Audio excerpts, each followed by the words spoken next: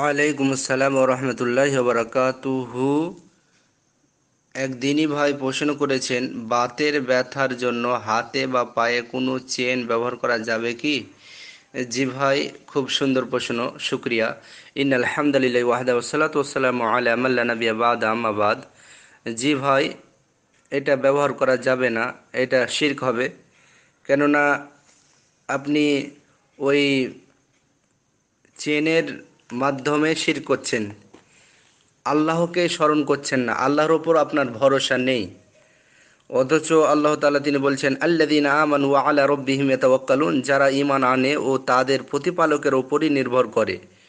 তাহলে আপনি যদি ঈমান এনে থাকেন, তাহলে আল্লাহর ওপর আপনার নির্ভর করা উচিত।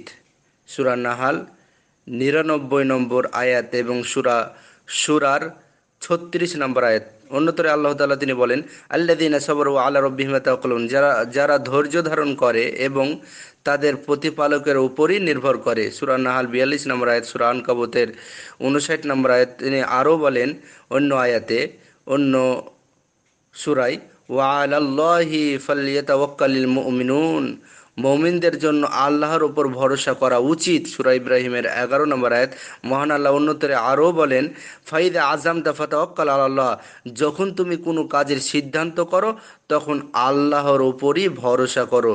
তাহলে আল্লাহর ওপর ভরসা করা উচিত। আরও অনেক আয়াত আছে এ ব্যাপারে। আল্লাহর ওপর ভরসা করেন। আপনার এই বাতের ব্যথার জন্য চেন ব্যবহার করবেন, তাহলে আপনি এতে শিরকে লিপ্ত হয়ে যাবেন। শিরক করলে আপনার জান্নাত হারাম হয়ে যাবে।